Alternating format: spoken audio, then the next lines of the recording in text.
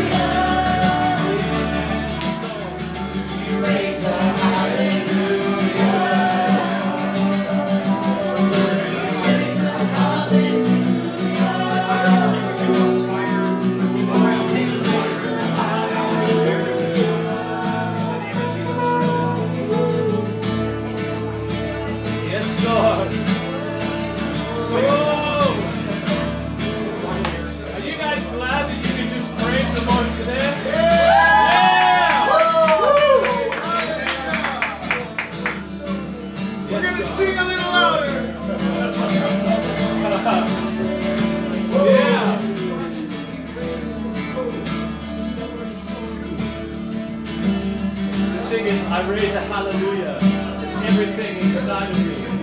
And just close your eyes, kind of check out from the other stuff going on, and just come into the presence of God. Give Him your hallelujah. You praise the Lord.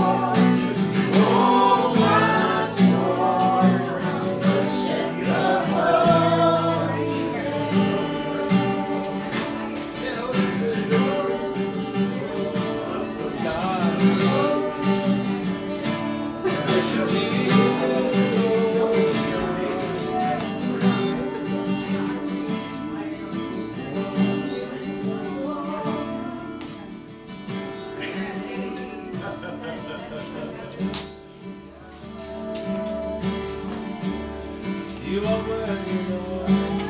What's up, everybody? We love you. Worship the Lord with us.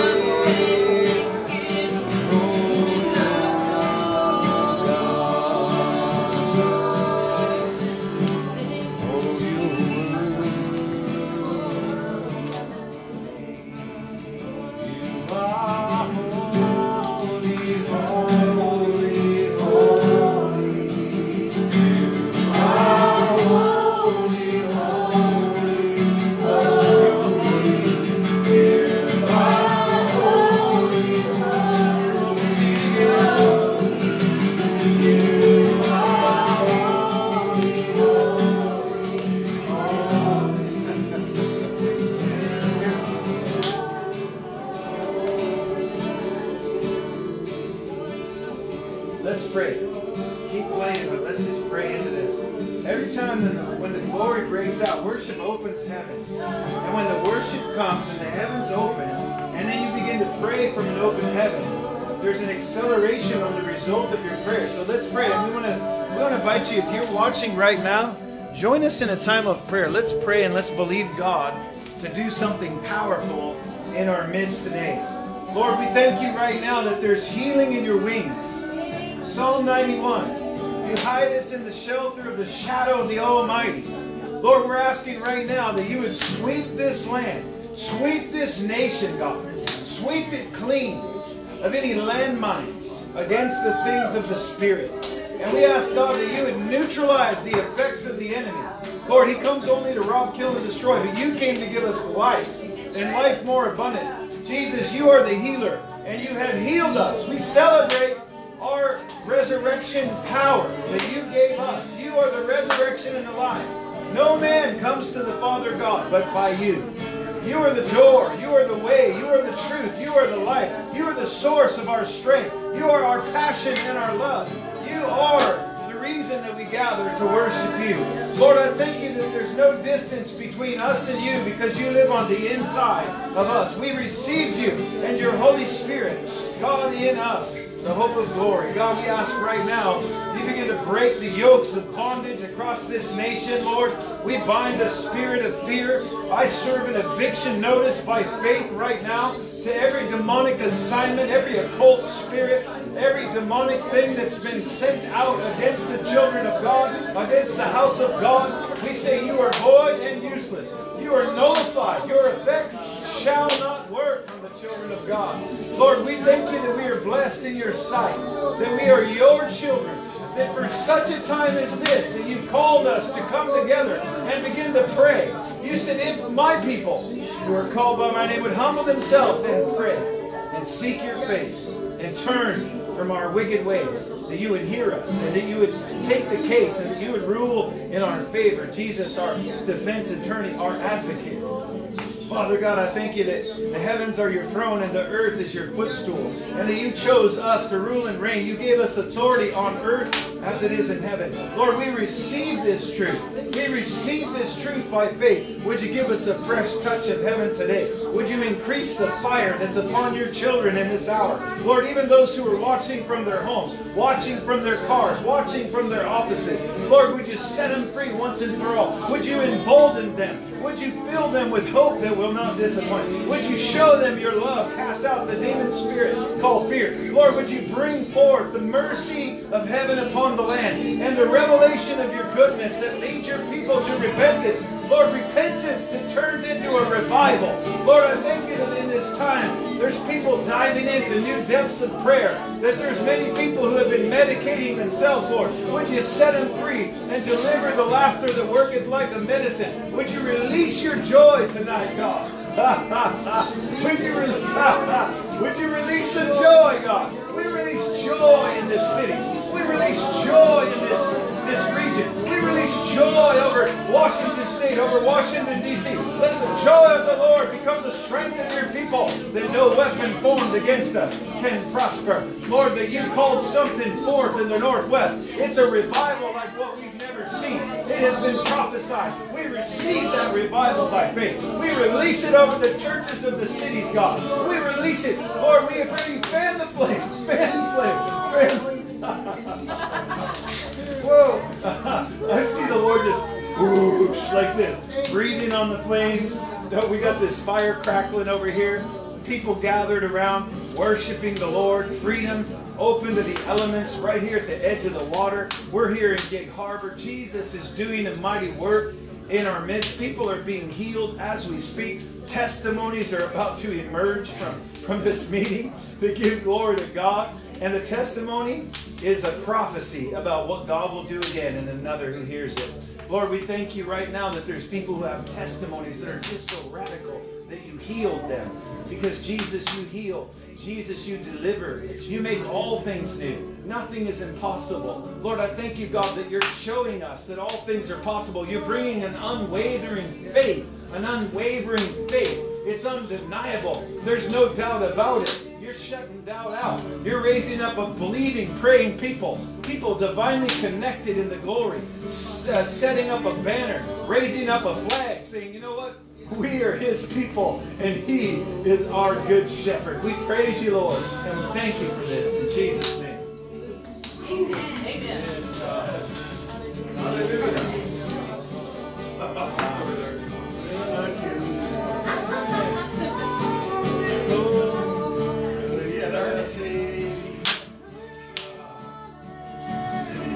Let your mighty wind blow, Spirit of God. Blow your people. Blow your love. Blow your people, God. Let your wind blow.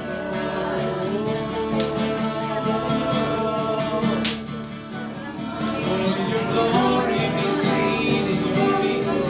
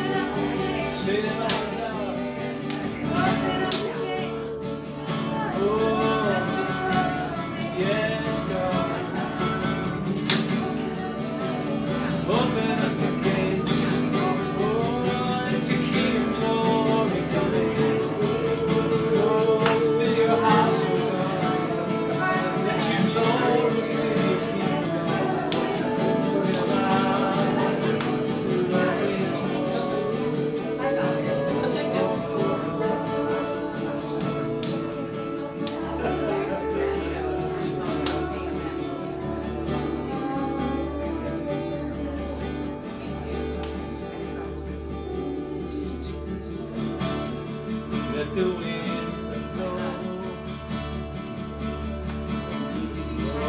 Just say, let your wind blow. We're calling out. Let your wind blow. Let your wind blow. All over the earth, God. Let your wind blow.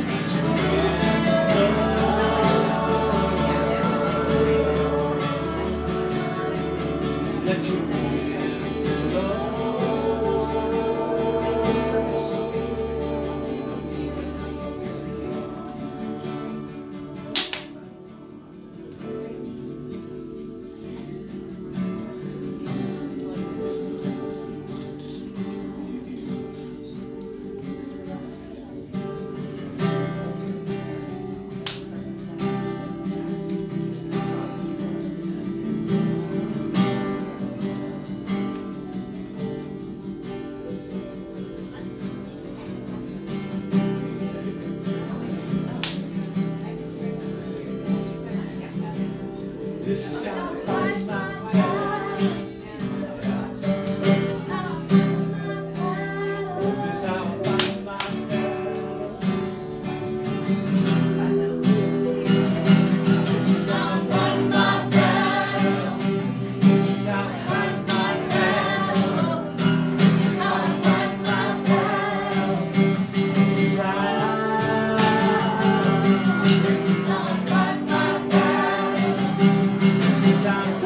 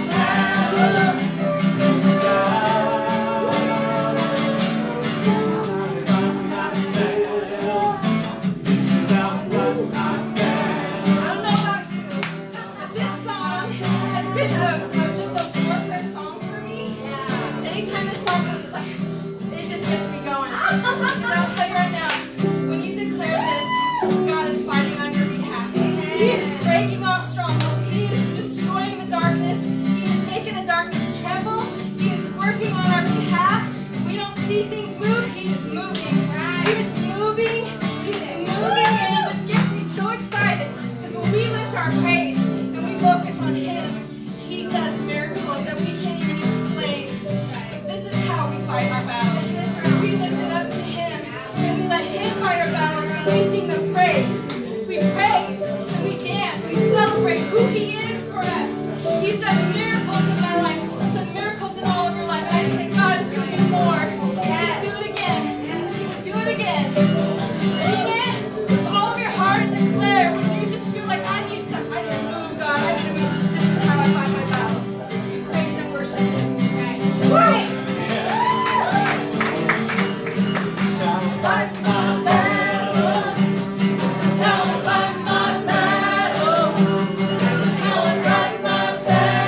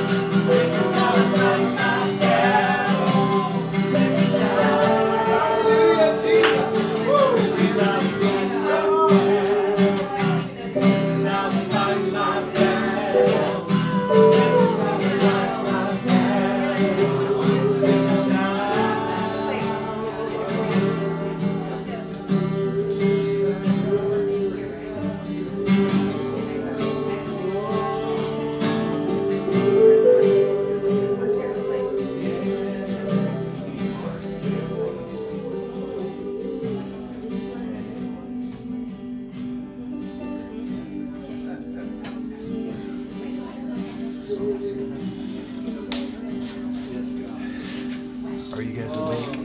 Jesus is going to come and move on you in your home. Hey, let me know where you're watching from. I'd love to know. Are you at home? Are you in your car? Are you at work sneaking a peek in here? Anyway, bless you, bless you. I just pray the fresh fire of God would come upon you. What's up? How are you, Julia? So guys, get ready because this message is powerful, and just a little bit more worship, and then we'll go into the message. If you guys want to give, you can text to give if you want to give. And thanks, by the way, for sowing into the ministry. Some of you have been doing that. We've been seeing it, and thank you. We are praying for you, by the way, praying for your breakthrough, praying for the release. So thanks again, guys, for tuning in.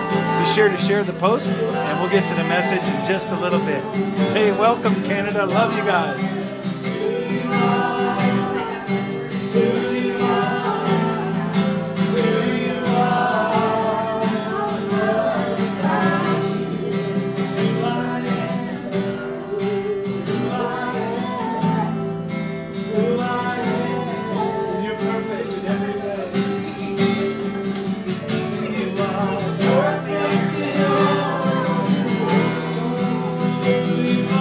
Perfect in all your ways.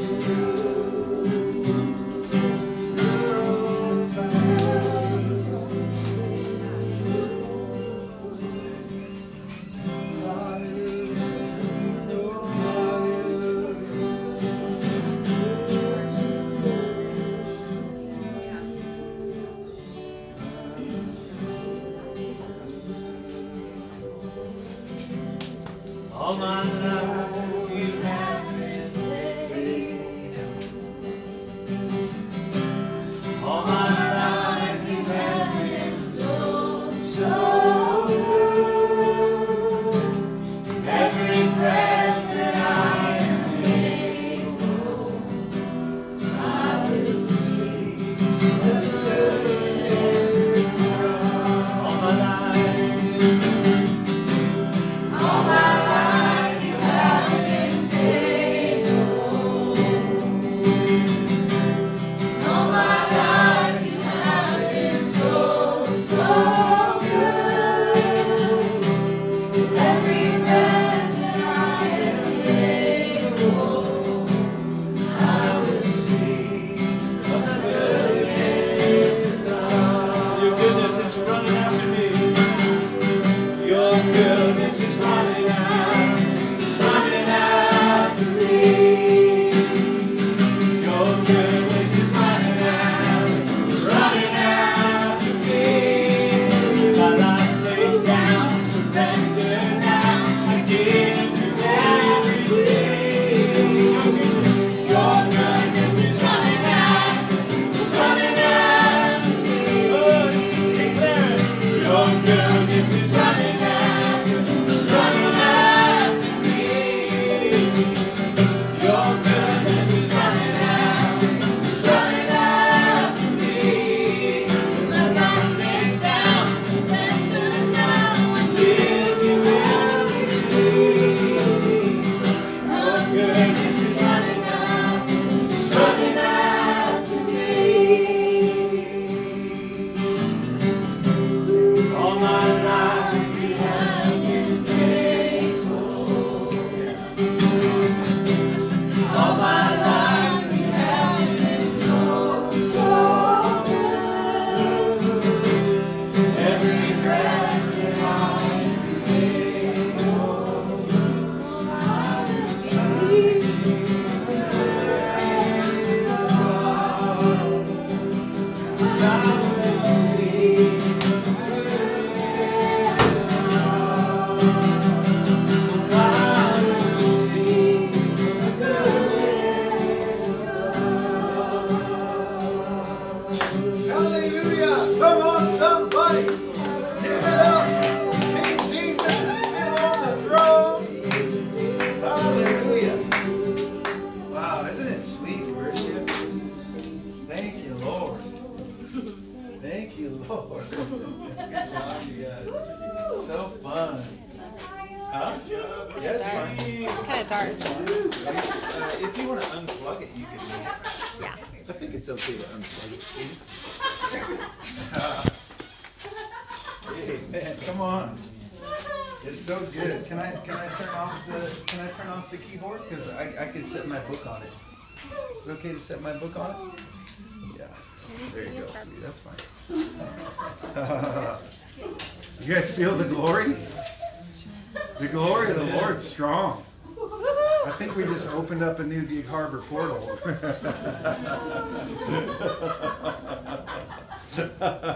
Amen. Hallelujah. I think the joy of the Lord's breaking out. Some people are wondering, what in the heck is going on?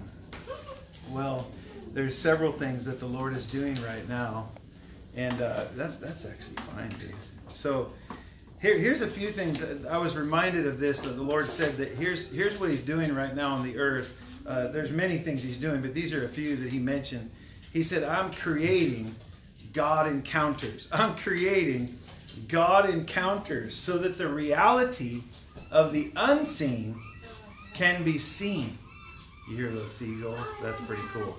We like the sound of seagulls. We're right here in this beautiful park by the water. Isn't this great? Look at this. This is what I'm doing. I'm creating, the Lord says, God encounters so that the reality of the unseen can be seen. That's what he's doing, folks. He said, I'm allowing people to see how vulnerable they really are. Have you been feeling a little vulnerable? I know a lot of people have been feeling a little bit of uncertainty. Maybe you feel a little turbulence, a little unsettled. But God is settling people in their faith to prepare for something so incredibly awesome.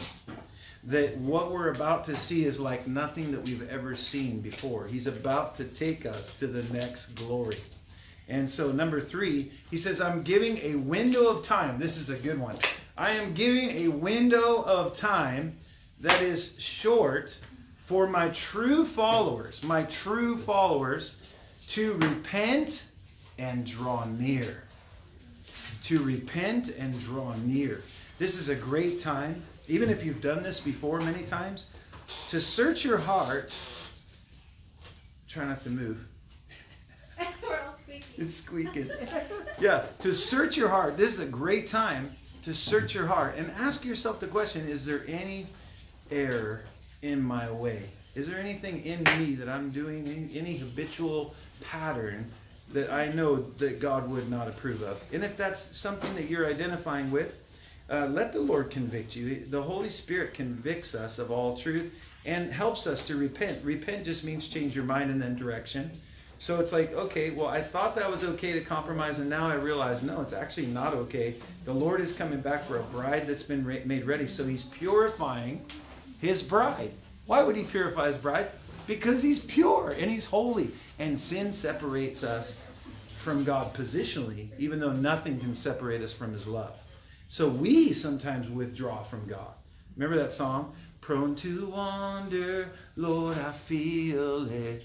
Prone to leave the God I love. Remember that? Come thou fount. Remember?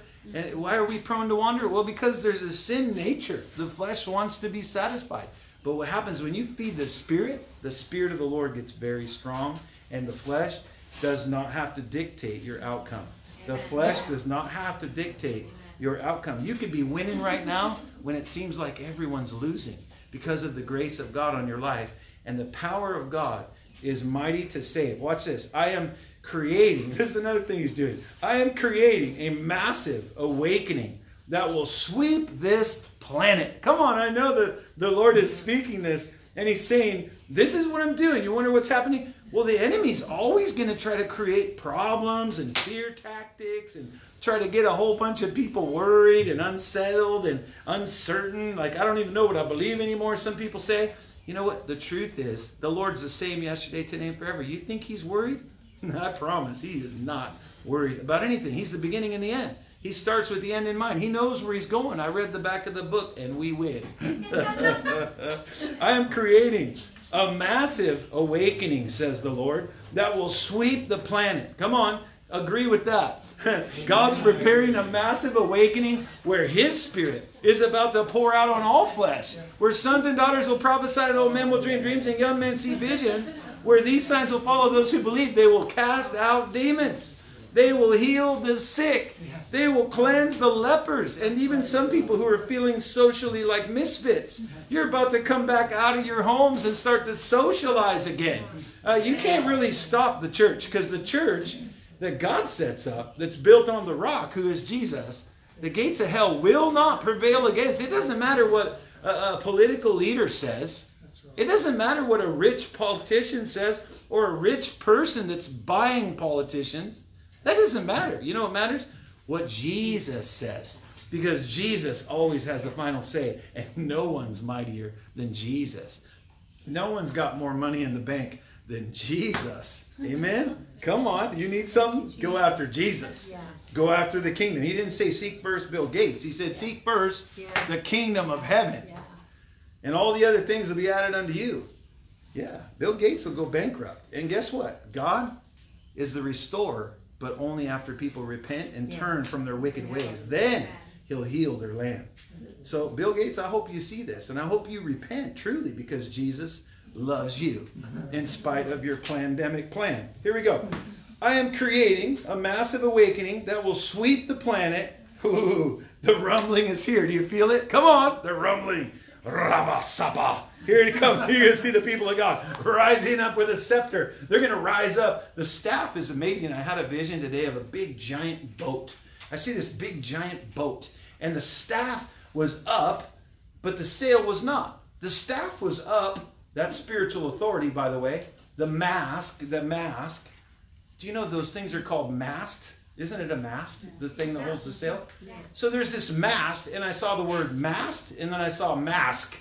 What's a mask? The mask represents hypocrisy. What is it? The Lord's sending a prophetic message. Don't be a hypocrite. I'm not saying don't wear a mask. Like some places require a mask. I personally don't wear a mask. You don't see me sweating and shaking in my boots. Why? Because I have faith in God. He said no weapon formed against me can prosper, and I actually believe the Bible. Imagine that. Believing believers are out there. I promise. There's a bunch of them right here, right now. It's so fun to be a believing believer. Listen, some people went to school to learn how to not have faith. They paid a lot of money to lose their faith. And now they're governed by a spirit of unbelief, so that when real faith shows up, they ridicule it and mock it. Why? Because there's a demon spirit called unbelief that tries to make faith look to make faith look ridiculous. And why would the spirit, the demon called unbelief that comes out by prayer and fasting, why would that spirit try to mock and make real faith look ridiculous? Well, because it doesn't want you or me to have real biblical faith. But faith has to do something. If we say, oh, I believe God, and we don't even act on our faith, then our faith is not real and we've deceived ourselves. However, if we know what God is saying to us and we hear the word of the Lord because we're tentative to listen to his voice, guess what happens? All of a sudden, faith is imparted, because faith comes by hearing, and hearing by the word. Jesus is the word who became flesh. So again, Jesus speaks to us through the word of God, the Bible, and we read it. What happens? The faith shield is formed. And the faith filled by eating the word. Remember, he said, eat my flesh. He was talking about the word became flesh. Eat my words. Listen to what I'm saying and then eat that. Consume what I'm saying. Jesus fed on my will. My food is to do the will of my Father. I only do what I see my Father do, and I only say what I hear my Father say. So Jesus is a great model. He is the model of what it looks like to perfectly obey the Father. So then he says, there's a rumbling. I feel the rumbling in the spirit. This is such an exciting time to be alive. You should be so excited right now that God chose you to be born when you were born, so you could see the greatest move of the Spirit that's ever been witnessed on the planet. It has been prophesied by many great and mighty men and women of the faith over the years, that this time frame that we're living in right now, and you can see the turbulence. It's always hardest just before the finish line. Have you ever run a race? You run a race, it's not harder at the beginning. It's harder right at the point of transition, just before you step over that finish line. So this is what God is doing. He's preparing us to be made ready so that we'll fully depend on him, so that we'll develop real faith to be able to weather any storm. And then he's going to trust us with a mighty move of God, with a move of God, with a move of the Spirit. Revival unto awakening. Revive, make new, awaken, wake up. He's waking up the bride to the reality he makes all things new. He was telling the church for years, go outside the four walls. The church is not a building. The church is a people. Now people, listen to what I'm saying. This is the Great Commission. Go ye therefore now. And they weren't going. They were staying. They were sticking. Sticking with Aunt Martha. Sticking with Uncle Joe. Sticking with Joe Snuffy. And they didn't want to go out of the four walls and talk to the non-believers. Why didn't they want to do that? Because they weren't secure enough in knowing who they were, and they never let the anointing actually pour through them, because they thought that that was only for those who had a microphone. But folks, I'm here to tell you, it's not for those who have a microphone. And if all you want is a microphone, you shouldn't have a microphone. If you're not actually actively being a born-again Christian who is a follower of Christ, doing what Jesus taught us to do, go ye therefore now, lay hands on the sick, cast out demons. If you're not doing those things, no condemnation. But this is the season to start doing those things. Some of you don't know you're anointed, but you're anointed. You have permission. I release you by faith to go forth and do the work of the Lord. And don't wait to feel something before you do something. Step out, and then you'll experience the fullness of God. People are like, well, yeah, when I pray, people don't get healed. Well, if that's the belief that you hold, it's no wonder you're not praying for anyone. And if you're not praying for anyone, how are you going to see anybody get healed? People don't see the miracles and the breakthroughs and the powerful things that God does without stepping out on a limb. And if you're not worried about your own reputation and all you care about is just giving glory to God, then you'll step out and you'll say, you know what? I don't care if I'm scared. I don't care if they don't like me. I don't care if the door slams on my face. I'm going to go do something about the hope that is in me. Amen? Whew, I'm excited about this gospel. This gospel is the power of God unto salvation. Here we go.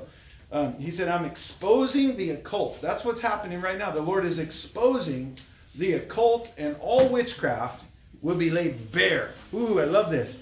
It will be laid bare before the one to whom we must give an account. So, this is a call to step out of darkness. If you're in witchcraft, in fact, those of you who are afraid, chances are fear leads to control. Control is rebellion. Rebellion is as the sin of witchcraft. If you got afraid, you might just want to repent for that, because that's a sin. And if you're not yet perfected in love, you will be afraid. But you need to know Jesus loves you. He loves you. He loves you. He loves you. He loves you. He loves you. He could not love you more, and he doesn't love you because you did something right, because you weren't even born when he died on the cross. That proves your performance had nothing to do with it. And some people are having an identity crisis as leaders in churches and leaders of ministries and worship people who aren't allowed to come together. And you know what they're doing? They're not even sure who they are. They don't even feel worth anything. Some of them are feeling unworthy. Some of them are feeling like, gosh, I don't even know if I've found my way. I don't know what I'm going to do with myself. Well, listen, if your performance, if your life is built on your ability to perform, and then you don't have the opportunity to perform, that's when you find out who you are. Amen. And I'm here to tell you, you're a child of God, and no one can take that away from you. And when he puts his word in your mouth and chooses you as an anointed vessel, who are you? Who am I to say no to the living God who literally bankrupted heaven by giving his greatest gift, Jesus, his son? Jesus, the Son of God, was sent by his Father to show us the Father. Jesus said, I hear people all the time say, oh, you know, I hope God shows up. I hope God shows up. I hope God shows up. Guys, God showed up. He showed up. Over 2,000 years ago, Jesus walked the earth. Not only did he show up, but he's still here. Because he poured out his Spirit on all flesh. The same Spirit that raised Christ from the dead is alive in you. So now you are Christ in the earth as his ambassadors and his representatives, seated in heavenly places, joint heirs and co-laborers. All authority I give to you. What are you going to do about it? Eat potato chips and complain that the world went crazy? Or are you going to go out and plunder hell and populate heaven? Find somebody who doesn't know about the hope that lies within you. Lift somebody up. Build somebody up. Exhort them. Prophesy. Declare the word of the Lord. This is the season, church. Amen. Hallelujah. Come on. I get excited about the gospel. Okay, so he said, I have shown in these troubled times the value and need to be saved. I have shown in these troubled times the value and the need to be saved. We need to be saved. See, the dying world doesn't know that they need saved unless there's turbulence. You don't care about a lifeboat unless the boat is sinking. You don't care about a life preserver unless something bad's about to happen. You start thinking, man, I better preserve my life, right? But those who lose their life will find their life. The Lord's saying, give me your life so that you can't lose your life. But if you hold on to yourself, if you hold on to your resource, if you hold on to everything and say, it's mine, this is mine, stay away, and then you're governed by fear. If that's you, just say, you know what? I'm not living that way anymore. I decide I'm not going to put myself under that kind of pressure. I'm going to just trust God. Lord, I repent for being my own Lord. I repent for being prideful. I repent for thinking that I could trust just in my own self and leaning on my own understanding. I'm sorry, Lord. I know it's not about me. I know it's not about how many likes or shares I get on Facebook. God, I know that my significance is not in my ability to perform or preach from a pulpit. That my significance, that my importance and value has nothing to do with how much is in my bank account. Lord, you sought me and you bought me with your own blood. That you called me saved before I even was. Those you foreknew, you predestined to be called sons and daughters of God. You went ahead of time and paid the price for me, so that I could walk in this redeemed state of consciousness, knowing that you would never leave me and never forsake me. You said anything I need, you would provide because you are my provider. I don't have anything because everything I am and everything that I have is yours. And Lord, I thank you, you've trusted us, your people, to be stewards that out of our bellies will flow rivers of living water, that we become the resource to the nations that are hurting and broken and have need. But in your kingdom, when they gathered together in the book of Acts, not one had a need among them. Why? Because they shared everything that they had. They saw it all as it's ours. It's not mine and it's yours. It's yours or it's mine. It's ours. It's us. It's we. It's he. Jesus loves you. You can't mess up the love of God. It's unconditional. And then finally, he says this. He said, I am putting on display all over social platforms the power of one witness inviting more to be a witness. My goodness. He is inviting us to be witnesses. To be witnesses. I love this about God. 1 Samuel, in 1 Samuel 30, verse 8, chapter 30, verse 8, it says this. He was talking here. David needed direction from God. And David, you know, here he's a man after God's own heart. He had done a bad thing with Bathsheba. We know that he committed adultery. But here's David, a man after God's own heart. This is an amazing thing. So while he was in a low, low place, he asked God. He asked God a question. You remember? He said, shall I pursue this troop? I mean, there's an army that's coming to get him. He knows they're coming. And he says, look at him. Look at his faith. They're pursuing him to kill him. He's a mighty man, but he's in trouble. There's an army that's supposed to be coming to get him. And he says to the Lord, shall I pursue this troop? Can you imagine the faith? Imagine a whole army of people is coming to try to take you out. Come and try to overthrow you and your demographic, your sphere of influence. They're going to come and try to just take you out, let's say. And he says to the Lord, shall I pursue this troop? In other words, shall I go out and get them? They're coming to get him. He's like, shall I go? Imagine the kind of faith. He says, shall I overtake them? Shall I go after them? They're coming for me. Shall I go after them? And shall I overtake them? He's asking the Lord. And look at how he wants God's direction. So the heart is, I'm not just going to go out and try to take out enemies. Why would you try to fight a battle you're not even assigned to? Just because you're a mighty warrior doesn't mean you need to go fight a bunch of battles. Don't fight any battle you're not assigned to. Just a little word to wisdom. If you do that, you will wear yourself out and you will waste your time. Because God doesn't want us to just fight battles to fight battles. Imagine Samson was out there, jawbone of an ass, taking out 1,000 Philistines. Well, that's great, but he was assigned to fight that battle. And that was the reality of God. He's that same God today. I believe if you were anointed of God to take out an army, he could put power on you like Samson, strength of Samson, heart of David, nothing being impossible for God, and he could cause you to rise up as a mighty leader. But we have to pay attention to what the Lord's saying. Here's what God said to him in the response. He said, pursue. I love that. Here's God Almighty. David's asking, they're going to come kill me. Should I go after them? And God says, pursue. Come on. Wait a minute. God didn't say, stay in your homes and put on a ventilator. Oh no. Poke holes in your respirator and hope and pray to me that you won't get this virus that's going around. Listen, I know there's real sickness in the earth, but before the talk of the COVID-19, people were already dying. I don't know if you've read the news, but all these accounts, it was anybody who died of anything was COVID-19 automatically. It's crap. I'm just telling you. It's a load of junk, okay? The truth is, you're not going to get sick unless you're afraid and biting your nails and hunkering down and not obeying the Lord. You're not going to get sick. And if you are sick, maybe it's just because you don't know that Jesus healed you over 2,000 years ago. He said, by my stripes you are healed. I have felt sickness come on my body many times. And I said, nope, I don't get sick. I'm healed in Jesus' name. And pow, that thing was gone. And I know that your faith can do the same thing. Amen? Don't be worried about getting something. The only thing you're going to get is empowered by the Holy Ghost and fire. Hallelujah. So God answers him and he says this. He says, pursue. Come on. Who's going to pursue the will of God? Who wants to pursue? Come on. He's raising up an army. He wants mighty warriors who are not going to cower back in the face of the devil. You're worried about what a politician's saying? He's not in charge. The people put him in the seat. Come on, people. Let's get over this thing. Yeah.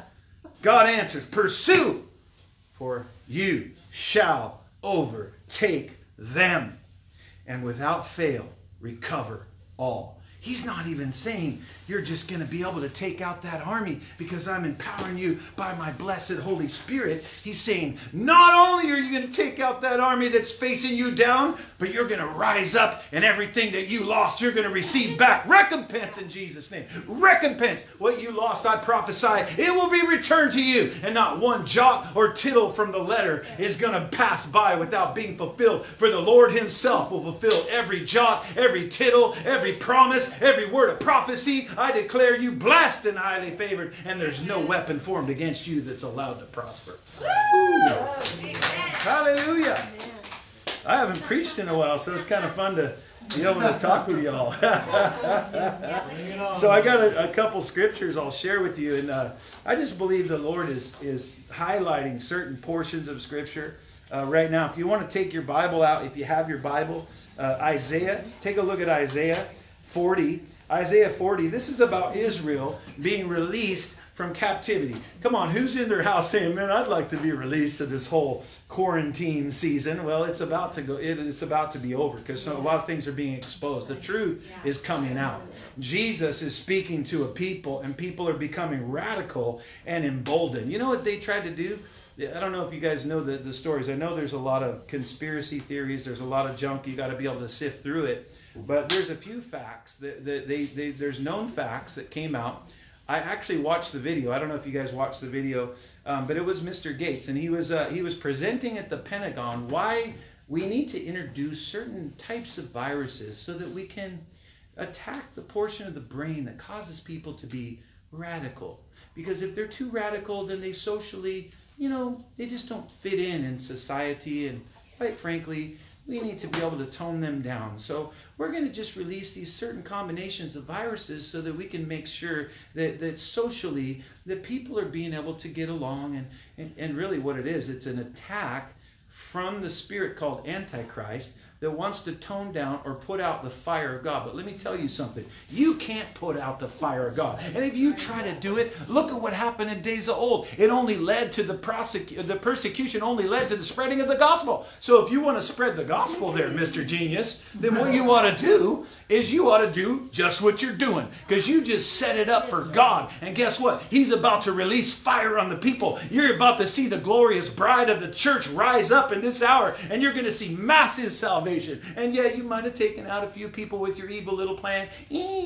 But guess what? God's about to pour his spirit out on all flesh, and you're going to see the Spirit of the Lord rise up on a people, and you will not be able to stop an army that God sets in motion. Amen. Hallelujah. Amen. Hallelujah. Whoa. So in Isaiah 40, here's what he said. I love this. Isaiah 40, it's about Israel's release from captivity. It starts out this way. It's comfort for God's people. If you need some comfort, this is your moment. He says, comfort my people. I love the word comfort because Holy Spirit is the comforter. Amen. Look at you, got a comforter on right now. It's something about being by a fire. If you're a little cold and you put on the comfort. Oh my goodness, doesn't it feel nice? And then so he says, the real thing too. he says, comfort my people, says your God. Comfort my people. I think this is a comforting message. It's a message that the Lord just wants you to know everything is going to be okay. If you have a need, I know where my help comes from, and I hope you do too. His name is Jesus. If you have a need, he will meet your need. He's not late. He's right on time. If you don't have it, you don't need it. If you need it, you will have it. Get ready. God's about to provide according to his riches and glory. You might have looked at your bank account and thought, there's not enough money at the end of the month. But listen, Jesus, he's about to replenish. He's about to supply you. He's about to throw you a lifeline for your deadline, and he's going to restore whatever the devil stole from you. It's called recompense, and he's going to do it. I know it. He's going to do it again, and he's going to do it again. Here we go. He says, speak tenderly to Jerusalem and proclaim to her that her hard service has been completed. That her hard service has been completed. That her sin has been paid for, and that she has received from the Lord's hand double for all of her sins. I love this because they were laboring so hard, trying to perform, to fulfill all of these laws. There was like, what, 620 Levitical laws, so many laws. How are we going to do it all? But they were so burdened by the undone, by the unfinished, by all the obligation to perfectly fulfill by their own performance all of the law. And Jesus comes and he's like, I'm the Lamb who was slain for the sins of the world. I'm just going to meet every single one of those laws for you, and then I'm going to call you my righteousness. Isn't that amazing? Jesus goes ahead and fulfills. It doesn't mean we don't obey God. It just means that he basically started us off with a brand new beginning. He's like, you know what? You're no longer a sinner saved by grace, but now I call you a saint.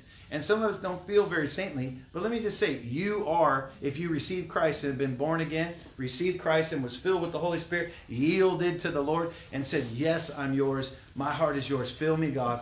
You have been born again. And when you've been born again, you are no longer who you once were. You're a new creation. You've been given the mind of Christ, and your spirit needs food, and you're being fed right now. Your spirit is just absorbing the goodness of the living water. The food is to do the will of the Father, Jesus said. And he said, my word is his life. And he said, eat my flesh. The word became flesh. He's saying, eat my words. Eat what I say to you. Consume what I'm speaking to you, and I will fill you with faith, and you will not be dismayed in times of trouble. Amen?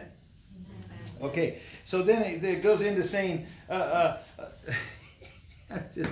get so excited. There's so much to share, and I don't want to share it all. I only share little parts of what I have here. But he said, here it is, that she received from the Lord's hand a double. Okay, so I just released that over you. A double portion grace, double portion blessing. By the way, just a thank you, everyone who's watching. Thank you for sharing this post. If you haven't shared it, share it with somebody else, because I believe this message is a very important and timely message. So you could really bless somebody else. I'll do an invitation to receive salvation if you have friends that aren't saved. It's been so fun to see so many people get saved during these times.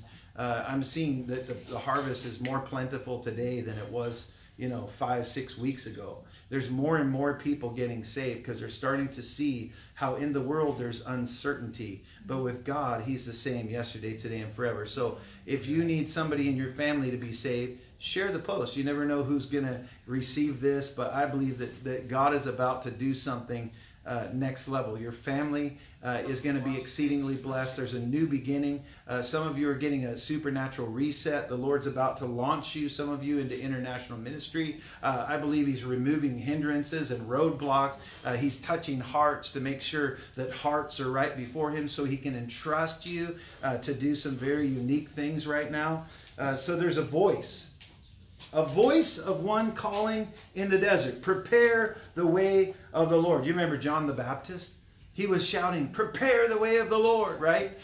Eating locusts and honey with his leather belt, and washing in the river. You could just see him just nibbling on locusts, dipping it in honey. I mean, gosh, that sounds like that nature guy. And it's interesting because some of us are fretting because we only have like 5 cans of beans and 4 boxes of cereal instead of our normal 7 boxes of cereal, and we're worried about that. Listen, if you're not eating locusts and honey, then you're pretty much doing great, man. I would say that you're on track. Some of you are getting like government assistance right now, and you're like, what am I gonna do? And you're like, and God's like, what are you worried about? I mean, you got food in your cupboard, you got gas in your car, and you're all worried about what? Like nothing bad is going to happen to you. No weapon formed against you is going to prosper. Anyway, get your mind encouraged. Get your heart, steadfastly focused on the Lord. Be fixed on God. Don't just feed yourself bad news all day and watch the news and wonder what's going to happen next. Because just read the Bible. You'll know what's going to happen next. Here it is. A voice is calling out. So the Lord's speaking. Make straight in the wilderness a highway for the Lord. Every valley shall be raised up, every mountain and hill be made low. The rough ground shall become level, and rugged places a plain. And the glory of the Lord will be revealed. This is what he's doing right now. He's preparing for a massive outpouring of his Spirit. And when he's present, the glory is there. The manifestation of the Holy Spirit is Jesus in the house. This morning when I saw that vision and we were in prayer, and all of a sudden Jesus shows up. And I see Jesus over there. I'm not going to say anything, but I knew my mom, she feels when the Lord comes. I didn't purposely say anything about seeing Jesus step into the room, but I saw Jesus. I saw what he was wearing. He had his white robe and his curly, wavy hair, and he was smiling. He wasn't fretting. He wasn't worried. Come on, if he's not worried, why would you be worried if you're his house? I saw Jesus, and there he was, and I'm like, wow. And I didn't say anything, and all of a sudden my mom goes, did Jesus just come in the room? I go, yep. She goes, I got the chills all over my body. I feel electric. And I said, that's because he's standing right there. She's like, what is he wearing? I said, well, he's wearing his white robe. He's got this blue sash. And she says, his hair all wavy. And I said, yeah. And she's like, wow. And she's just like, wow. Like, God can give you the ability to see in the Spirit. You need to know that in the beginning of what I said, the Lord said, talk about the unseen. Why? Because the unseen becomes manifest when we talk about it. Some people are like, I'm not talking about what people can't see. If I talk about what they can't see, they're going to think I'm weird. What are you worried about people thinking you're weird? The whole Bible's weird. It's a whole book of faith. It's all about like stuff that happened in here is real and still happens today. And some people read it like it's something that's like, oh, here's how God was, as if he's not alive. He is a living king. He's not a dead letter. We need to get this. Jesus is here with us to move through us as his hands and feet on earth as it is in heaven. Amen? Hallelujah. And the glory of the Lord. That's what I love about this. And the manifested presence of the Lord is what? Is revealed, and all mankind together, come on, say together. Together. All mankind together will see it. The glory of the Lord. You know, you can see the glory of the Lord. Yeah. You can see it when it comes upon a person. I've seen the people like glow in the glory. I've seen people's faces just light up. You know, I had somebody come up to me and say, I just wanted to talk with you, Pastor. I don't know why I'm here, but yeah, I saw you downstairs. I serve as a pastor in companies, right? And it's fun. I'm a chaplain for companies in the corporate world. My wife and I do that.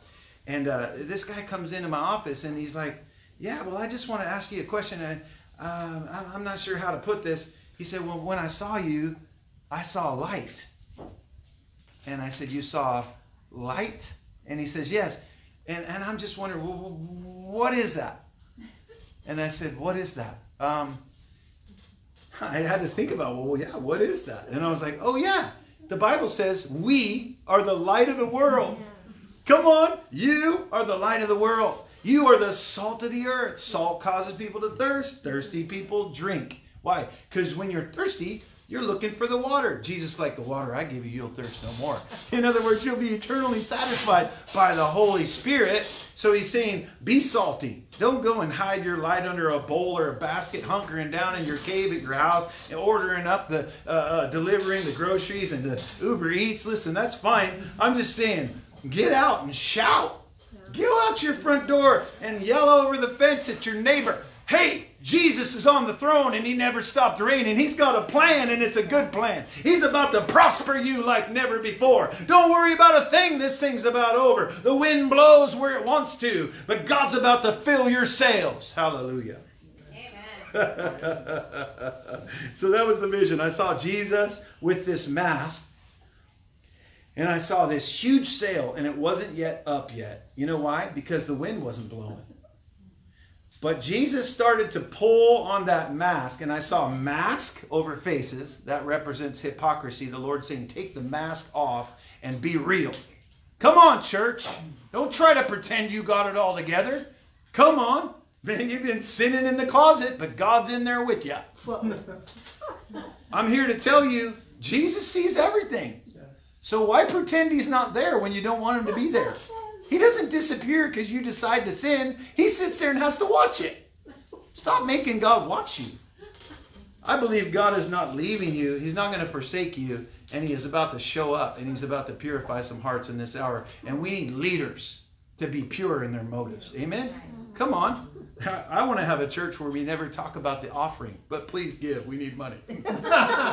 Yeah. Some of you are like, should I give? Should I stay or should I go? Should I check out? He just talked about money. Uh-oh. Honey, hunker down. Batten down the hatches. Here, let's turn off this post and watch somebody. No. If your heart is to give, you look for opportunities. Yeah. You look for a reason to give. You don't go, well, I don't know if they did the offering just right. Well, they spent 15 minutes, and I like it when they spend 5. Somebody told me, well, you guys pass the bucket, so I'm not going to give. I'm like, okay, well, what if we don't pass the bucket? Well, then, yeah, I don't really like that either. I'm like, okay, so what you're really saying is you don't want to give. Okay, that's fine. But God loves, so he gives, right? Amen? We need to love and give and love and give. And the way we give is really just coming out of that place of love. So when you give, you're showing Jesus. You're showing love. And you're showing, I'm not going to be afraid. I'm going to battle the spirit of fear. And so if you want to give, you can text to give. There's a number on your screen. Text to give. Your gift goes to good soil. We're presenting the word of God all over the nations of the earth. And we're believing that when the gate fully opens, that we're going to send out an army into the nations. And we're going to see revival like never before. And so you want to sow into some good ground? This is your moment. Go ahead and do it. And if you have good intentions, you say, oh, yeah, I'll do it later. Just make sure you do. Make sure you follow through because God will bless you. And we hear so many stories about people being blessed when they sow into the ministry. So thank you so much, you guys, for helping us to bring revival, not just in our city, in our region, but in the nations of the earth. Some of you helped us with Awaken the Planet this year. We need more volunteers for that massive event. It takes a lot of people, takes provision. We need helpers, we need workers. So if you want to be a worker, just PM us, let us know, and we'll put you on a list, and you'll be notified at the right time, okay? So here we go. So moving forward, I'm going to share this last part. And I love that God gives scripture. Here, he gave me Romans 9. Romans 9. Take a look at Romans 9. Let's just look at Romans 9:10. Let's start at 10. So Romans 9:10. And look at what it says here. Not only that, but Rebekah's children had one and the same father. Our father, Isaac. Isaac means laughter. The joy of the Lord is our strength. Righteousness, peace, and joy in the Holy Ghost. So joy is a third of the kingdom. Whenever I see Isaac, I just see the Lord laughing. I know he loves the name Isaac.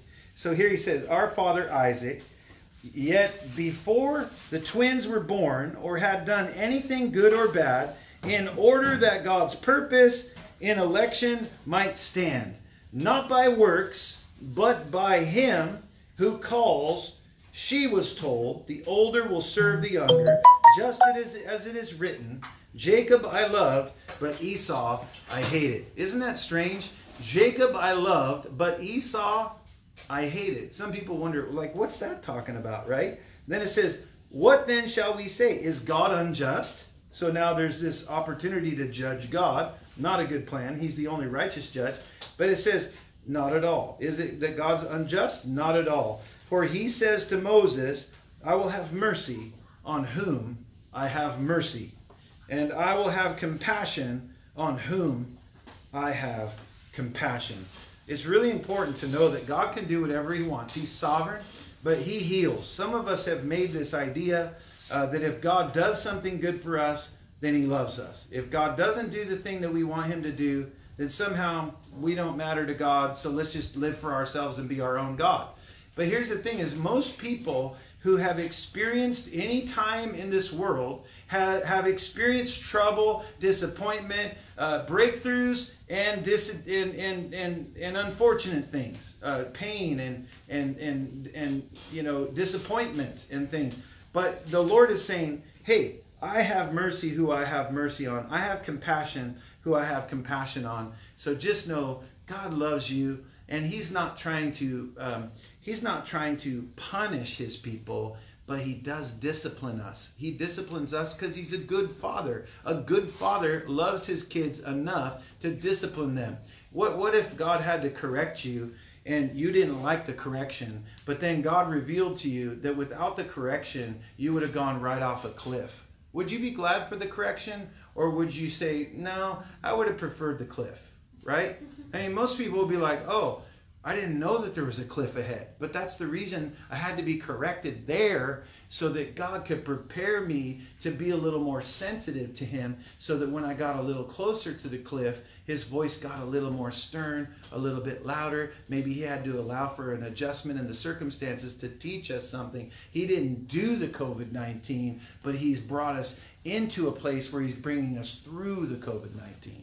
And this thing isn't as big as it seems. A lot of it is hype. A lot of it is smoke and mirror. Yes, there's been some people who have been hurt. Yes, there has been some people who have been lost. But I know this for 100% sure. The Lord is with you, and he has a glorious plan. And one of his things that he really wants to do right now is get his people back to the place of intimacy, back to the place of recognizing we are anointed. It's not, oh, that guy's so anointed. No, it's you're anointed. She's anointed. He's anointed. That little kid with childlike faith is anointed, and his faith can move a mountain. Let the children rise up. Let the children rise up. Don't let anything kill your faith. And if your kids want to pray for somebody to be healed, encourage that. Don't let anything kill the anointing in you. Don't let sin patterns drain you of the anointing. You need the anointing to break the yoke, which is the bondage to sin. Amen? And then finally, when you look at the scripture, again, I'm in Romans 9, if you're just tuning in. Romans 9, 10 through 26. Okay, it said, one of you will say to me, then why does God still blame us for who resists his will? But who are you, O man, to talk back to God? Shall what is formed say to who formed it, why did you make me like this? Does not the potter have the right to make out of the same lump of clay some pottery for noble purposes and some for common use? In other words, who being formed and fashioned by God would tell the one who's forming them, you don't know what you're doing, right?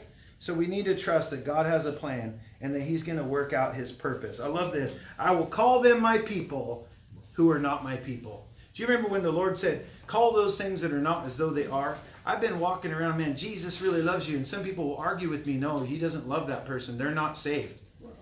What? There's this mindset out there that they think that if they haven't said the prayer to get born again, God doesn't love them yet. Because they're not yet his people, and he loves his people. I'm here to tell you, God loves you. I don't care who you are. If you're a person that doesn't even like him, you might be an atheist, an agnostic, an insomniac. I don't know what you are. Jesus loves you. He loves you just the way you are, but too much to let you stay the same. So he's going to take you from glory to glory. Some of you are on here that you might accuse me, and perhaps you needed to watch this to understand that God loves you even so. He doesn't accuse you. He loves you. He's not looking for what's wrong with you. He's looking at what's right with you. He's watching to see how he can assist you as you will lean not on your understanding and turn to him. So I love this. He said, I will call them my people who are not my people, and I will call her my loved one who is not my loved one. I love that. So we need to love like that. We need to love people the way he loves us. And of course he loves us so much beyond what we're able to fully understand. So somebody needs to know Jesus loves you. He's got a calling and a purpose on your life. This is just the beginning. And because of these strange times that we're in, there's never been more evidence that God's about to move on the planet like never before. This is the moment in history that we have been waiting for. We were born for such a time as this. We were born to see a massive outpouring of the Holy Spirit. What's that even going to look like? I mean, people, you're going to see this. I mean, I know that a lot of churches are struggling. Churches are closing. Some pastors are just saying, I don't want to do this anymore. I totally get the pressure that is on leaders. I'm so glad God didn't answer our prayer and give us a building last year. But listen, but God's about to give us a building. We're excited about it. And it's probably after this thing blows over and everything opens up and boom, somebody will give us a debt-free building and we'll be excited. And we want to have revival events, and we're going to have revival events. And we're going to go back in the Tacoma Dome and do Awaken the Planet events this year again. And it's going to be glorious. But you know what's greater than all the stuff that we could do with God is just being with God himself, being alone with Jesus. This is such a beautiful time that we can release our cares, that we can cast our cares on him who cares for us, that we can fear not, do not be afraid, for God is with us, that we can actually trust the one who would do anything for us. But he just wants to know that we're willing to seek first the kingdom and his righteousness. Make it all about him. Give him all the glory. If you're not praying for people and seeing people get healed on a regular basis, just know that you can begin right now. You can begin right now. People are being healed right now. And it's exciting. And it's exciting. Tammy, can you share that story? Will you share that? That's a really cool story. You got a couple minutes. You got a couple minutes if you got to finish your food. We're having a potluck. Hallelujah. Outside. We're having a meal. But, I mean, you know, you guys are so awesome. Thanks, everybody. I know I'm looking in the screen over here, but I also want to address you all that came out. And I just want you guys to know, man, God has such a glorious plan. And look at this, how God has brought us together. I mean, Jesus gathered the disciples. I mean, you could just see, you know, Peter over by the shore and John over there, and, you know, and Jesus just going and saying, come. You know, he goes over to James, the son of Zebedee, and he calls him in. You know, he's like, he finds people and he sees what they'll be, and he calls them that now as if they've already arrived at that place. You know, it's so great that God can look at us through his lens of grace and not see our flaws, our blemishes, our hang-ups, and our hiccups. He looks at us and he goes, you know what? You're perfect. And we're like, well, I'm so not perfect. And it's like, I want to be perfect. I want to look perfect. I try to fix my hair. And the Lord's like, no. I don't care about any of that. And so this morning, the vision I saw was this giant boat. It was an old school fishing boat. And the Lord was spending all this time preparing the sail. And I'm just like, the winds are coming. We got to get this sail up on the boat. It was like I was looking at the boat from the outside. I wasn't even on the boat yet.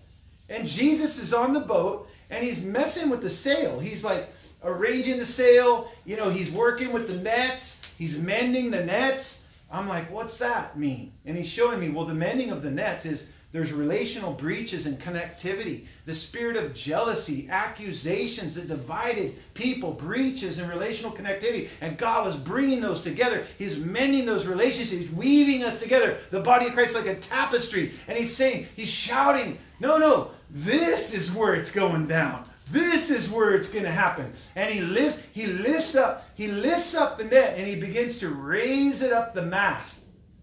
He's raising up the sail up the mast. And I'm like, the sail's being risen up. And then I realized, oh, okay. So the mast, I realized that big tall mast that the sail was going to be hung from represented a giant heavenly staff. That's spiritual authority. That he had to prepare the boat to be able to handle. The boat always represents ministry or the church. He had to prepare the boat to be able to handle that spiritual authority, so that he himself could put the sail up. And I saw him raising up the sail. He was mending, he was fixing the sail, he was adjusting it. There were some holes, he had to patch some things, and then he just goes like this. He started doing this, and I saw the sail go up the mast, and I'm just like, oh my goodness, that's a huge sail.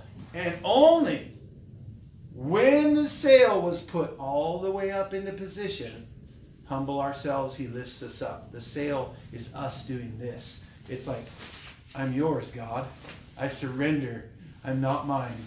Do it your way. It's not, I had it my way. It's Jesus. It's all about you. I live for you. I'm not here for me. I don't have to fear my life. I already lost my life when I gave it away.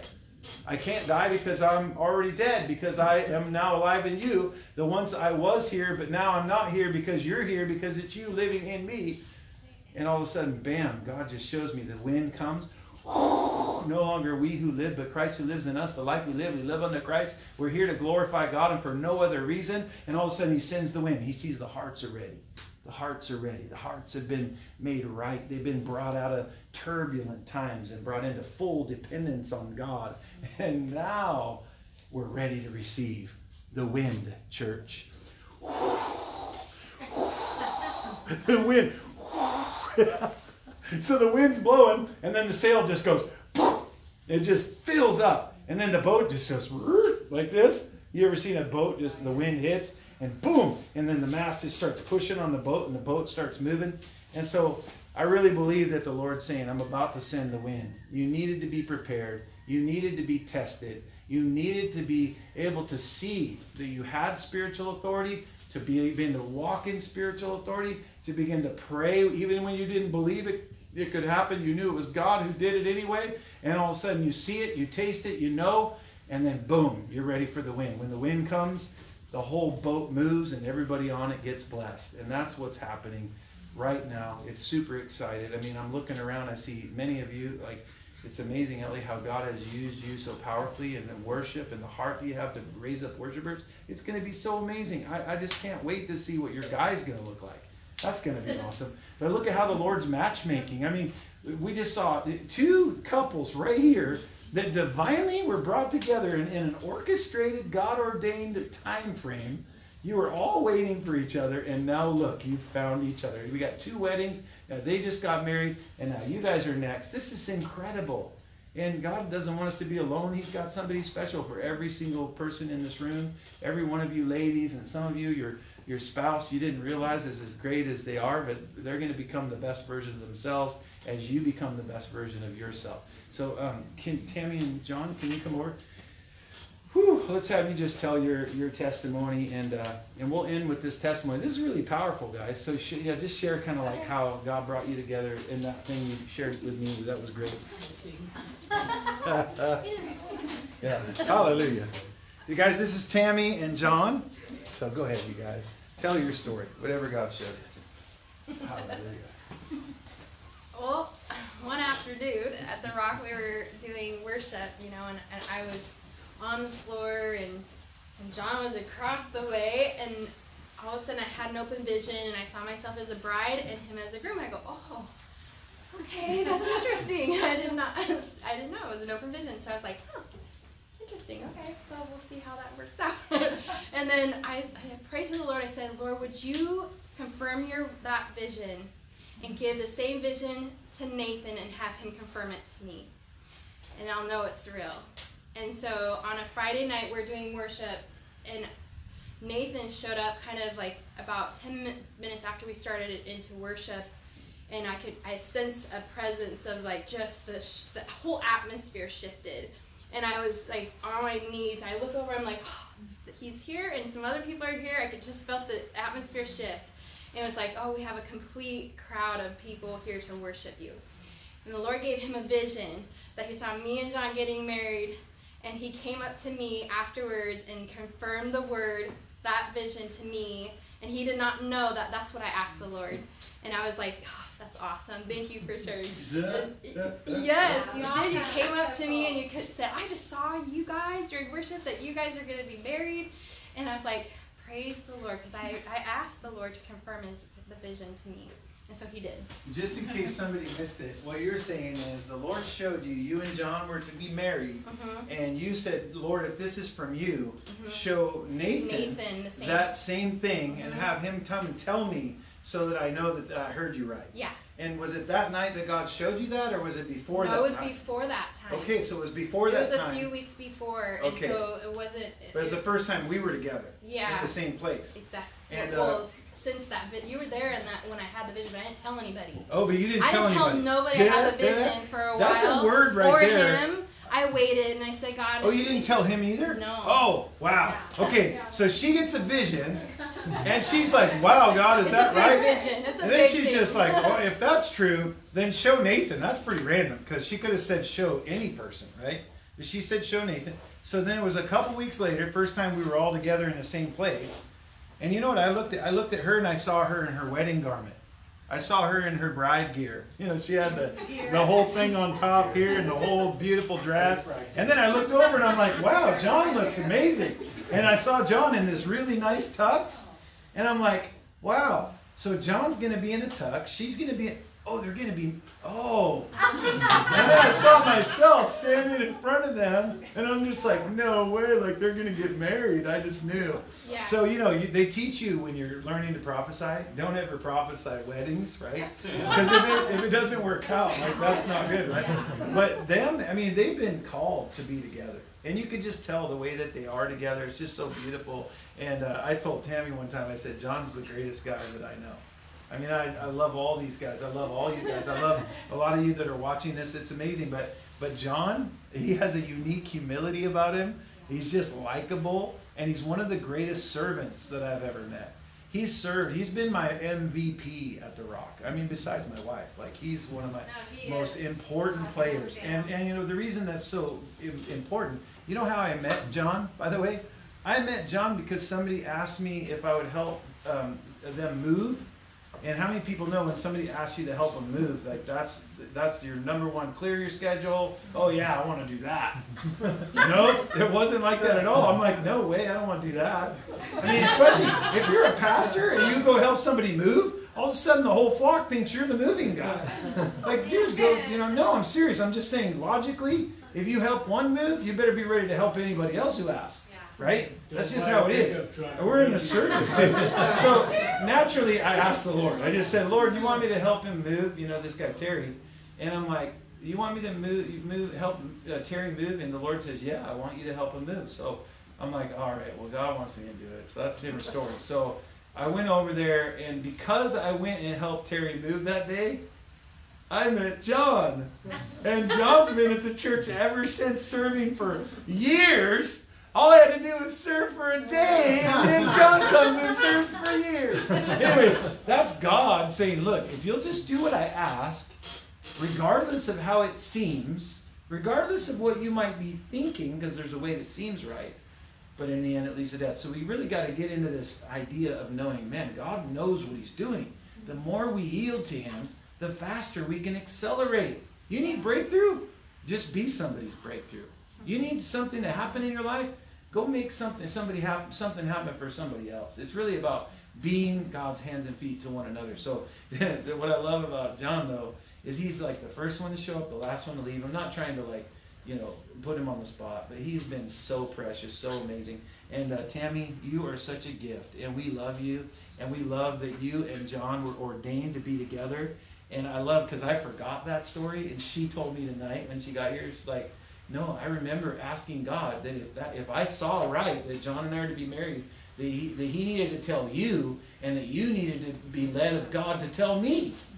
And then that first time I saw her after that, I saw them in their wedding garb, and the Lord says, tell her. And I'm thinking, I don't want to prophesy somebody's marriage, you know. And I've done it before, but I don't like to do it, right? Because, you know, you don't want to just do that, right? I mean, I've had a lot of people say, well, hey, who am I supposed to marry? Are they in this room? You know, they think you're going to tell them. They think you know everything just because you heard God, right? But anyway, this couple has been amazing. So that's a prophetic word, Julia. That's a prophetic word to some of you right now. Ina. Come on, Ina. That's a prophetic word. So, Lord, we release Ina's man. Yes. Yeah, I don't think he's German, though. So if you say, ich liebe dich, if you say, ich hätte gerne ein heavy Watson und die Spezi bitte vermädchen, I don't think he's going to know what you're talking about. You're going to have to give him a translation book, because I think he's American, you know? But don't worry, he's coming, and he's coming fast, because this word is the Lord saying, I'm matchmaking. Another one is Michael Kirkland and his beautiful bride sitting right here. Guess what? They were prophesied that they were going to come together, and here they are, two precious people. God looked, he searched to and fro for the faithful few that would carry out his purpose together, and he goes, oh, here's the bride right here for Michael. Oh, where's Michael? Okay, how am I going to get her to meet him? Oh, okay, here, I know. I'll talk to this person, or I'll go here, or I'll go there, or there's a website, or there's something. And God orchestrates, and he puts things together. So if you want a better spouse than what you had hoped before, and you're not married,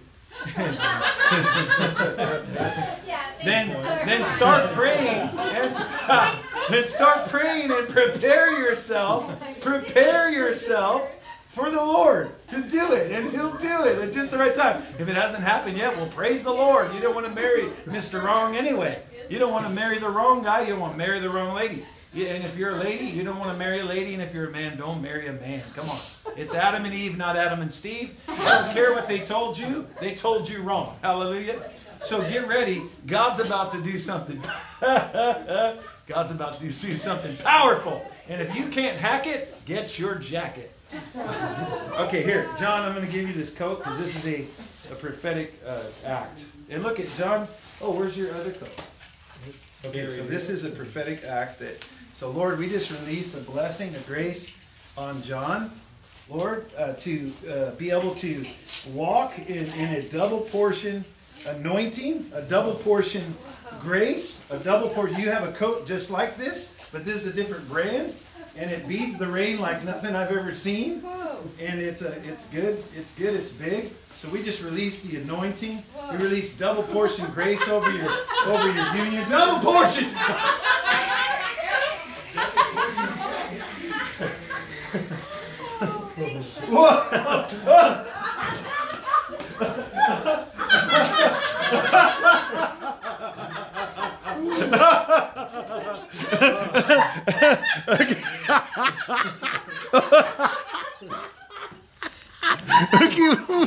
Okay, we gotta go, guys. We love you guys. See you later.